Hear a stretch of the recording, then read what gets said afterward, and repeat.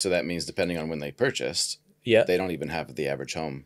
Yeah, exactly. So how are those people meant to have a family? Well, mate, what I learnt doing the podcast with Professor Paul Spoonley the other day is they're not. And we are not replenishing our population. So But it's we need not- about a 2 point something Did birth he rate. did he understand that it's because of the money? I don't think they really like to take sides in Fix the that money, space. fix the world. Eh? Yeah. Yeah. Like how, like that person, they're probably like really hardworking young couple. They've gone to their house. They've done the right thing. They've effectively tried to copy mum and dad, Yeah.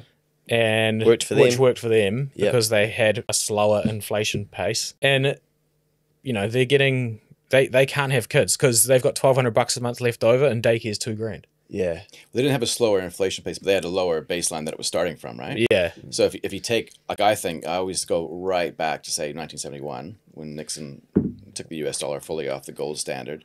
That's when this all started to get really unhinged. it is. And that's when we had a real big push for equal rights, right? Funnily enough, let's have women in the workforce now.